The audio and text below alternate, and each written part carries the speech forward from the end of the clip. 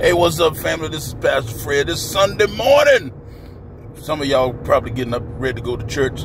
Some of y'all might be at church. Some of y'all may have gone to church, and you may be seeing this on Sunday evening. Well, it may not have the same effect if you're seeing it then. But anyway, when I was a boy, I tried to play football. I wasn't real athletic. It wasn't my thing.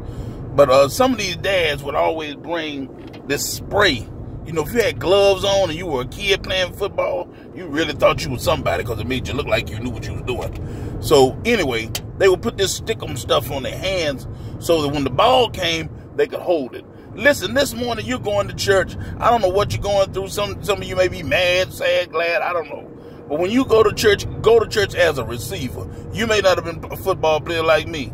But anyway, go looking to receive something. Put some stickum on your hands and say, whatever comes across that floor, I'm going to get it. I'm going to receive it. I'm going to take it. The Bible says the enemy will try to come and steal it right after you get out of church. He'll be waiting outside, trying to take that word away from you. Put some stickum in your hands and get it. Hold it. Don't let it go. Because you may have to tell somebody else when they ask you, what did you hear this Sunday?